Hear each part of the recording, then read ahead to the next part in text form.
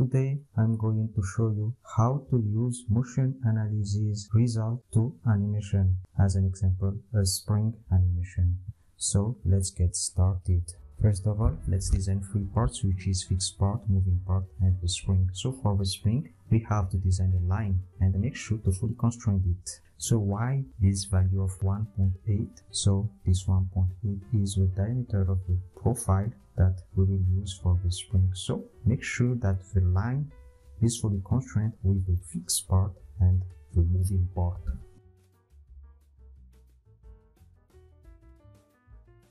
And to create this spring, we have to use the sweep function and make sure to use the specified twist value, and in the twist control use the revolution.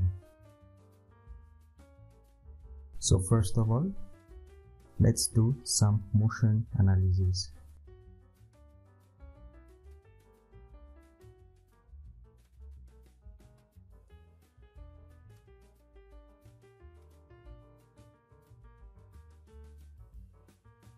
So to use motion analysis, make sure to check the Solidworks motion on the add-ins.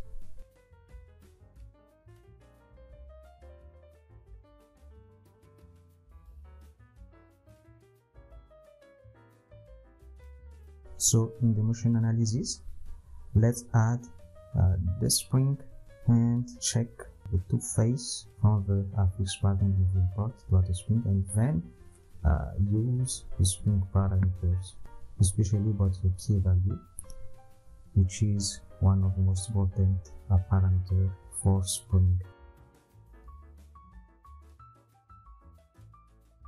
Then after that, we need to use the force.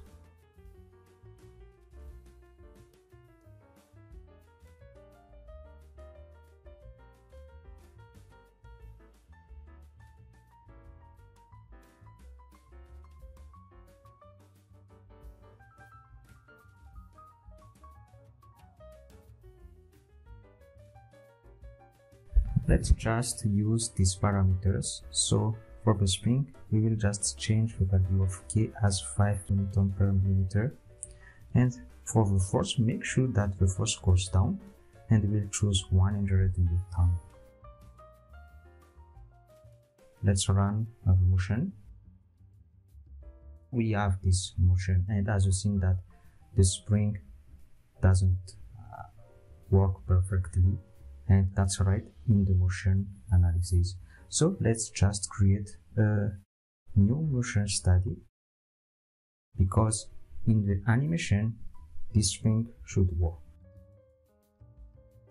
Let's create this new motion study, and in the animation wizard we will import our motion study from the first study.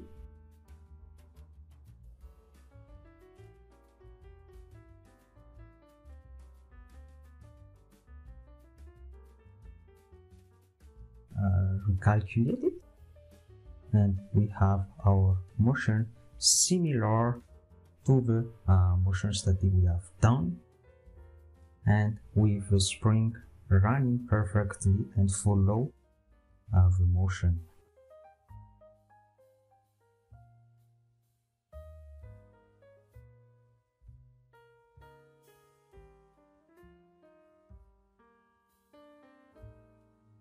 Thank you for watching.